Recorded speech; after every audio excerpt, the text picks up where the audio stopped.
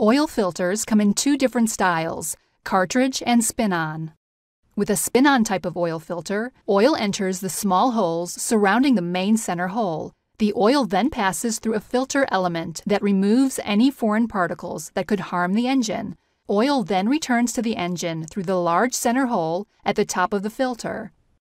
If an oil filter becomes plugged to the point that oil does not flow quickly enough, oil will travel around the filter element through the bypass valve. This ensures that the engine will be lubricated even when the filter is plugged. However, any particles in the engine oil will not be filtered and will increase the wear rate of the engine.